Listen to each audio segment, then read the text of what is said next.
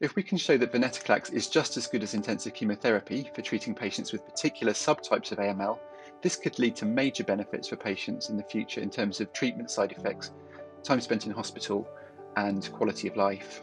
It's an absolutely game-changing study led by Richard Dillon, and we're now in a position where we'll be able to open that transformative study up to patients with acute myeloid leukemia. And this is really the first example of such a study in the world. And that again wouldn't have happened without acute leukemia support. Working with TAP has been a huge advantage in developing this study. TAP aims to move trials from being an idea into reality much more quickly than would otherwise be possible. And this allows us to bring access to trials to patients much more quickly.